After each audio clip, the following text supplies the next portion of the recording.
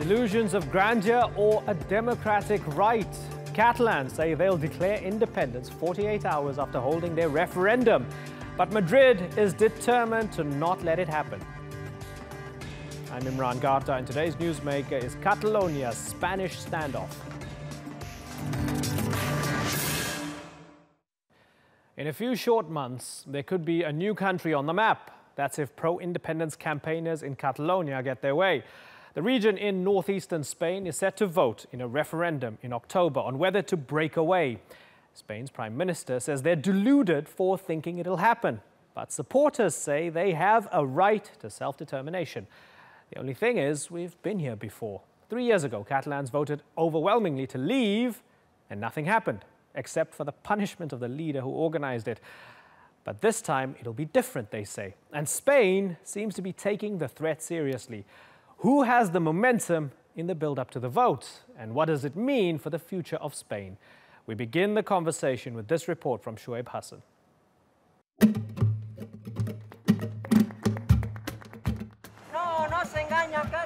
It's the latest salvo in what's so far been a seesaw battle of attrition. Spain's Catalan region is on the brink of a referendum on independence from Madrid. If the majority of votes are in favor of creating the Catalan Republic, the independence of Catalonia will be declared immediately. In the past, the central government has responded by threatening to use all means at its disposal to prevent the referendum from happening. But this time, the criticism has been more restrained. To all Catalans, to all Spaniards, I want to tell you to maintain confidence in the future, as authoritarian delusions will never defeat the serenity and harmony of our democratic state. The rare self-control comes despite growing demonstrations as the day of the referendum, set on October the 1st, approaches. The Spanish state grows in confidence as cracks have appeared in the opposition camp. Catalonian President Carles Puigdemont fired his business minister Jordi Baiget after he said the central government could easily prevent them from holding the referendum. While Puigdemont says that all Catalonians are united on this issue, Madrid controls many crucial federal institutions.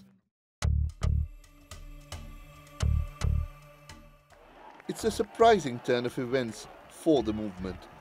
It had gone from strength to strength since being launched by then Catalonian President Artur Mas. He held a non-binding vote in 2014, asking Catalans if they wanted a referendum to decide if they wanted independence from Spain. The result was a resounding yes, but it was held after Spain's main constitutional court had ruled the exercise illegal. Artur Mas was charged with contravening the order and has now been sentenced to a 2-year term, preventing him from holding public office. He says he has no regrets. If we look for the ideal moment, we won't find it. Now we have a country in movement. We have done a lot of things in the last 4 or 5 years. We have a parliament with an absolute majority in favor of a Catalan country. So we have to seize the opportunity. Will this then be Catalonia's Carpe Diem moment? Or will the movement fall apart so close to the goal? And as October the 1st beckons and Catalonians appear positive of victory, are Madrid and Catalonia on a collision course, regardless of the outcome? Shoaib Hassan, the Newsmakers. Well, to discuss this, I'm joined now from Barcelona by Oriol Amoros. He's the Secretary for Equality, Migration and Citizenship for the Government of Catalonia. In London, we have Javier Farge, a journalist who is against this referendum. Also with us is the Director of the Social and Political Observatory, Leopoldo Moscoso in Madrid. Gentlemen, thank you all for joining us. Javier, let me begin with you. They're going to vote, and if they vote yes, they're going to break away from Spain within 48 hours. They have a right to do that, don't they? No, they don't. Why? I'll tell you why. First of all, well, this referendum is unconstitutional. In 1978, the Spanish people voted a constitution that does not allow an independent referendum for the autonomic regions in Spain, whether it's Catalonia, the Basque Country, etc. So they would be violating Article 1 of the Constitution, Article 2 of the Constitution, Article 9 of the Constitution, which says very clearly that there's a unity in Spain, and then one of the big achievements of the post-Franco era was to create autonomy regions which will enable each region in Spain that has its own identity in many ways to have autonomous governments. This referendum is illegal, it's non-legally binding, it's not being approved by a reform of the Constitution, because there's no reform that allows this referendum. This goes against the very law under which the autonomous region in Catalonia rules itself. Okay, so let's ask Oriol. Oriol, you have a rich, diverse, vibrant, autonomous region. Why are you breaking the Constitution and going ahead with this referendum? Javier is against it. Yes, we the Catalans feel as a nation, so we think we have the right to decide which will be our future, and that's all we want to do. We want to solve that kind of problems that many times in history has been solved in very horrible ways, just by talking, just by a dialogue, just giving the people the right to express their political opinion. All what we want to do is to hear population. We can talk through this television, for example. Journalists can write in the papers. Politicians can speak in many kinds of meetings, in the Congress, everywhere. But why don't we hear the people and let people decide what they want to do? That's so simple, and that's the way in the 21st century we think we have to solve the political situation. Talking about what the Constitution is saying, we have to remember that that Constitution was really a step forward. It was good for have a democracy when in the time that we were living just a dictatorship. So in that historical moment, it was really a step forward. But it doesn't put many things very clear. For example, the Constitution is talking about that Spain is composed by nationalities and regions, but don't say who is a region and who is a nationality. And we the Catalans know, and we feel, and a vast majority of Catalans feel as a nation. So we want just to decide. There are Catalans who want to remain in Spain. We respect that point of view, of course, and they can express, and we want to give them the right to express. But there are other Catalans that say that thinks that the Spanish government is not defending our industry or Oriol, our interest. Let me ask you if they just think that people has to talk. Sorry to interrupt you, right? So those Catalans who want to stay with Spain, if they are in the majority come October 1st and they vote no, and the people of Catalonia vote no, will you respect that and put this away? Yes, of course. Of course, no doubt about that. We just want let people decide.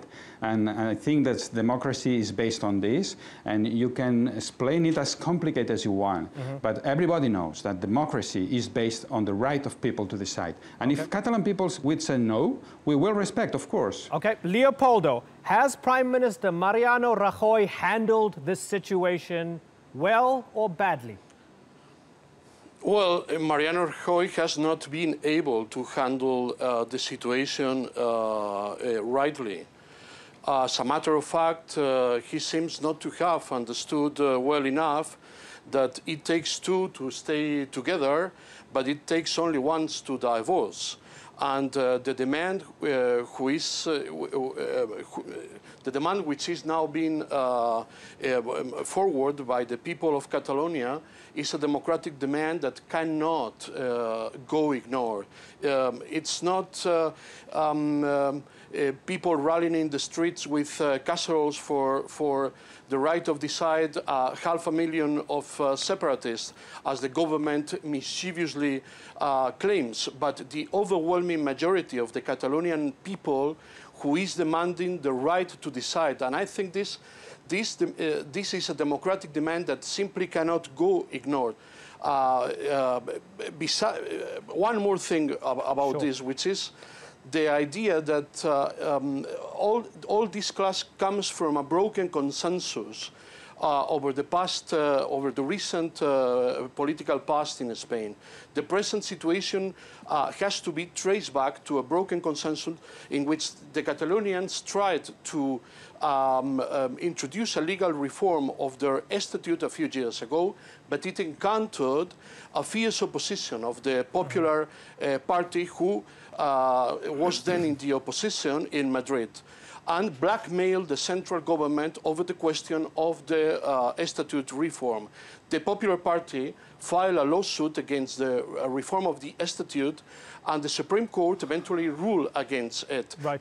Thereof the accumulated resentment of the Catalonian people now. Okay, so Leopoldo, you say there's a broken consensus. I want to go back to Javier here. Javier, you mentioned that they violated the Constitution. You say this is illegal. Yes. Let me ask you about Article 155 of the Constitution, because you're wedded to that idea and a unified Spain. Article 155 could be activated by the Spanish government, suspending Catalan autonomy. This is almost, you know, punishing them for wanting to vote, punishing them for wanting to have an opinion. Would you agree that that would cause a lot of chaos and a lot of trouble? I agree that that would be counterproductive to apply this article, and I doubt that it's going to happen. I don't think that would be necessary because this referendum is not legally binding. It hasn't got a, sort of any kind of legal basis. But on the other hand, we have to understand that I understand Oriol when he mentions that this is a constitution that is almost 30 years old, that there was a post-Franco era, and therefore things have changed. Correct, I have no quarrel with that. The thing is that in order not to have to apply that Article 155, you would have to, in order to enable a referendum, you would have to reform the Constitution. Obviously, the Constitution is 30 years old. Other countries in the world have reformed the constitutions when things had changed along the years. But you would need 3/5 of the Senate and the Congress to approve a reform of the Constitution in order to enable new articles and new reforms which would enable, again, Catalonia to call for a referendum. Okay. But on the other hand, so we're talking about, yeah, this Article 155 would be counterproductive to apply, but it won't give a choice. It wouldn't be, Madrid won't have a choice but to apply it if they want to go ahead with a referendum which has no legal basis whatsoever. In terms of talking about the majority of Catalonians, if we are talking about opinion polls, you cannot have enough referendum every time an opinion poll is in favor of you. You have to talk about mandate, not opinion polls. And the mandate that the Catalonians have is most people voted in 2015 for parties that did not support or do not support independence. The pro-independence party only got 47% of the votes in that election. You put a bunch of points there. Let's go to Oriol. Oriol, to a point that was made earlier, are you blackmailing Madrid? Because that seems to be a point that both Leopoldo and Javier believe to be true. Are you blackmailing Madrid? Speak about the change of constitution is a bit tricky. Everybody knows here that to change the constitution is a very difficult way, which needs a majority in the Congress, needs a majority in the Senate, and then you have to put new elections. And what he's saying, who's saying that the Catalans has to wait for a change of constitution, is that we have to wait forever. And the reality is that the 92 article of the present constitution lets the government to ask about anything. And also there is another article where the Spanish government, if they want, they can give a competency to the autonomous government. So if they want, they can give the competence to the autonomous government to make a Catalan referendum, or they can organize a Catalan referendum or a Spanish referendum if they want through the 92 article. So there are possibilities if they want to hear the people. And everybody knows in every country in the world that in a democratic country, you can hear the people if you want. Okay. It's not a problem to ask the people. Okay, so Javier, listen to the people. Democracy evolves. Probably the Spanish government doesn't want to listen. Okay, so Javier, they are not interested in listening to the opinion of the Catalans. Okay, so Javier, why isn't the Spanish government listening? Democracy evolves. You have to listen to the people. Yeah, but again, I'm going back to the point I'm making about reforming the Constitution to enable a referendum for independence. That's the right procedure. You legally change the present constitution. First, second, but we mustn't forget at the same time that according to the Constitution, according to Article 964, the Constitutional Tribunal is the basis of the legality of the way things go in Spain based on the Constitution. And the Constitutional Tribunal has already ruled out any kind of autonomous referendum. There's no agreement. You see, for example, if you have the situation with Scotland, for example, when the referendum happened in 2014, it was an agreement between the Parliament in Westminster and the local and the autonomous region, which enabled this referendum to happen, which we know the no vote won. And in the case of Spain, and of course the UK does not have a written constitution. In the case of Spain, you have to have a constitutional reform to enable to call for a referendum, and you don't have that. I don't want to get into the legalities of the constitutionality. I want to say something on that, Oriol, if I very can. briefly on this. Yes. Yes, yes. I like the example of what has happened in the United Kingdom, but the difference is not between Scots and Catalans. The difference is between the Spanish Prime Minister and the British Prime Minister, because David Cameron says, "I want to hear the people. Right. I want to listen what the Scots want, and I will follow what the Scots decide." The Scots votes no. That's okay. And that's the key point, because if any democratic government in any country wants to hear people, they can. I want to bring in Leopoldo Javier. Just a moment, please. Leopoldo, as was mentioned, there's a social contract here, right? There's a social consensus in many ways that Spain as a nation was built in the post-Franco era, where you have these regions where people are quite different, but they're still under the umbrella of Spanish nationalism. Is the fundamental fear, Leopoldo, in Madrid, that after Catalonia, you'll see Andalusia, you'll see the Basque region, and so on, you'll see all these regions eventually break away? Is that the existential and fundamental fear in Madrid? I don't think Andalusia will be very much the case, but of course there is the fear that Catalonian demands may be followed by the similar demands in the Basque country and so on. But in any case, what I think is at stake here is the fact that when the government is facing a challenge of this sort, it is politics, not the courts of justice, that what needs to be used to confront the situation. And as a matter of fact, I think the position of the Popular Party now in government is fundamentally incorrect on that particular count, because the Popular Party is using the law as an alibi not to confront politically the situation. It's using the old principle according to which people are there to serve the laws and not the laws to serve the people. So therefore, if one wants to find a way out of this stalemate, it is politics, not the rule of law, what we need. This I say independently on how difficult it might actually be to change the constitution, which I think it's not over the table. Okay, good point. So Javier, instead of going in a granular way and looking at the constitution and the legality or illegality of it, it's politics. It's listening to people, right, Javier? Of course it is.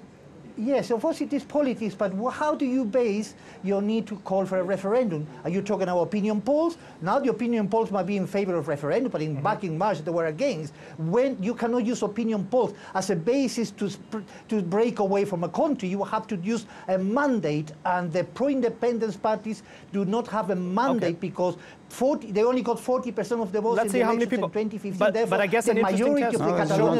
I guess an interesting test, Javier, would be how many people actually go to the polls on October the 1st. Very finally, Oriol, I want to ask you, is your movement divided, given that the president of Catalonia sacked the minister who said that you must submit to the will of Madrid, that you will submit to the will of the state?